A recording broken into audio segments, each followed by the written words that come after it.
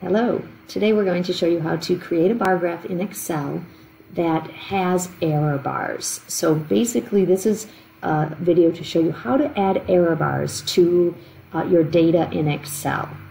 So we're going to move to Excel, and I have some data that I put into Excel already. These are data that are identical to the data I used for my hand-drawn graph video that I posted earlier.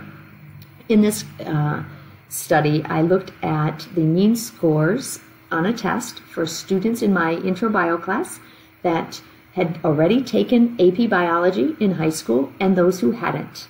And I calculated their means in terms of points out of 100, and there's the variation around the mean as a standard error. And so now I put the data into 3 columns. My student group, these are the independent data. They go in the first column. So I have students who took AP Bio and students who did not. The mean score on the test in points, and my AP Bio students on average scored 84. My non-AP Bio students scored 81. And then the variation around the mean as measured by the standard error, and I recorded those as well. The students without AP Biology had more variation in their scores. Okay, now I'm going to make a bar graph, and to make a bar graph, I don't highlight. Let's just show you what I highlight.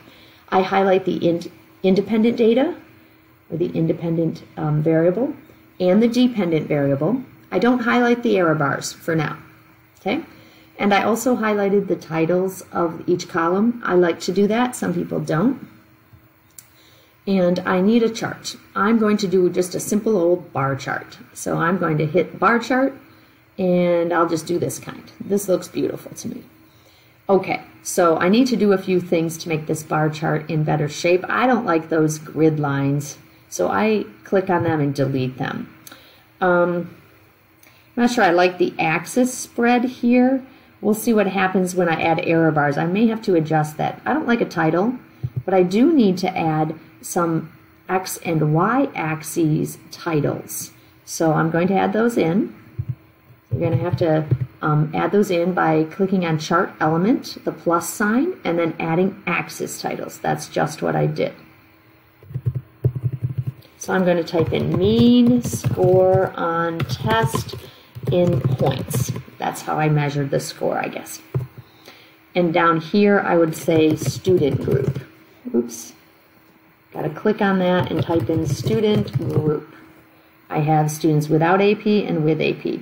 Maybe I want to make these font sizes a little bit bigger, and I can click on, say, the x-axis and make that, instead of 10 font, let's make it 12. Maybe I want to make the y-axis also 12 to make it a little bit easier to read. Okay?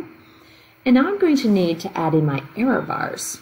And to do that, I again have to go to my chart elements, and I'm going to go to error bars. But I don't just want to click on it. If I just click on it, it adds random error bars. I don't want those.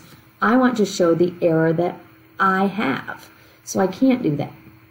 Instead, I need to click on this triangle and go to More Options.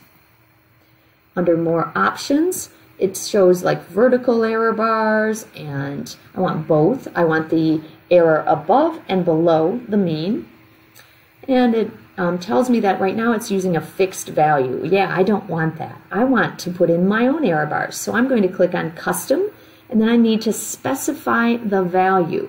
So I'm going to click on that, and I get a little box that comes up. Ugh. Wow, that really did not go well for me. I don't know what happened. There we go. And in the box it says, I just wanted to move my box, but I was not happily moving this box. Positive error value and negative error value. Well, I want, for my 2 bars, I want the positive error for the AP students to be 4.9 and 8.5 for the non-AP students. So what I will do is highlight that whole that whole column, and it will enter into the positive error value. The negative error value is the same thing. I want the error to go up and down from the mean the same way. So I'm going to highlight that same column, 4.9 and 8.5, for the negative error value, and I'm going to hit OK. And I'm going to take a look. Okay, what does it look like? Does it look like this error bar is 5 and this one is more like 8.5? This one definitely is bigger. That's good. That's what I want to see. And now my axis changed a little too. It goes from 0 to 100. I'm not sure if I want it to do that. I could change that possibly by clicking on it and, you know, making the minimum say 50.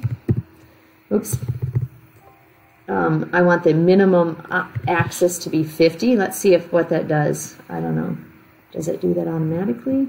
Yeah, it started to do it. So I started mine at 50 and went up to 95. Ooh, I would rather have it go up to 100, I think, just because, you know, it seems odd to, ooh, I don't know where I am now. Axis options. No.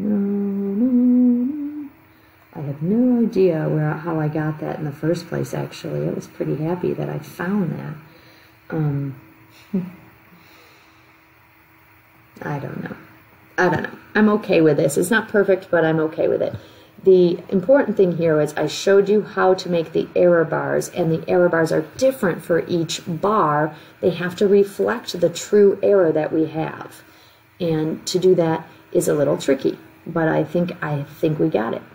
So now I would take my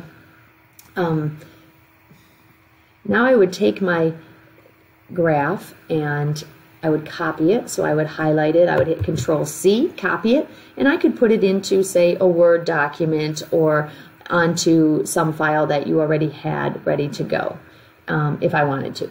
All right? And that's what I would do. So thank you so much. That's all I need from this.